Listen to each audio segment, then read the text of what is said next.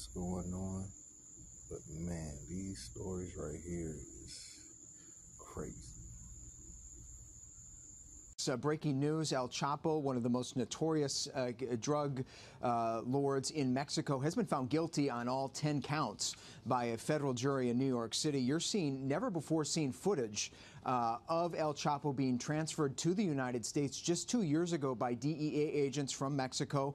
As you see there, one of those agents standing behind in the background, El Chapo, looking up at one of the officers. He is in custody, as Josh was describing, under pretty secure conditions. Josh, speaking of resources and being resourceful, we do know that El Chapo has operated like a mob boss in Mexico. Has there been any concern about the safety of the jurors and the safety of the witnesses who had to come forward and testify publicly here? Well, that was some discussion, and it always is with a very, very violent person who's on trial. A number of commentators were wondering, was the delay in the jury coming to a verdict, taking over 5 days, was that in somehow related to some fear the jurors might have for their own safety? Frankly, I was talking to other journalists who were watching this, and people were remarking among reporters that would you really want to be on the jury for this kind of a trial?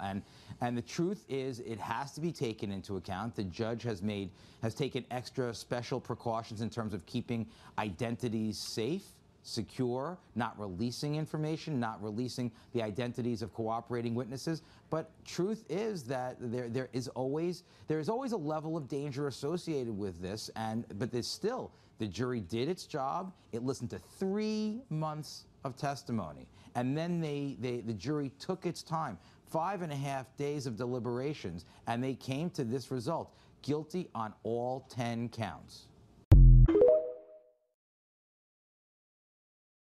Was reportedly lured onto that plane that flew to West Texas. His name is Ismael El Mayo Zambada. He co-founded the cartel alongside Joaquin El Chapo Guzman and took control of it after El Chapo's arrest in 2016. Zambada was known for running the smuggling operations while keeping a lower profile than El Chapo. He eluded authorities for decades and was one of the DEA's most wanted fugitives. The U.S. government had offered a reward of up to $15 million for information leading up to his capture. The other arrest is El Chapo's son, Joaquin Guzman Lopez. Government sources say he cut a deal with U.S. authorities to turn on El Mayo. U.S. authorities say fentanyl is the leading cause of death for Americans ages 18 to 45.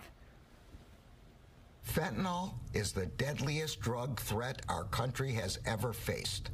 The Justice Department will not rest until every single cartel leader, member, and associate responsible for poisoning our communities is held accountable.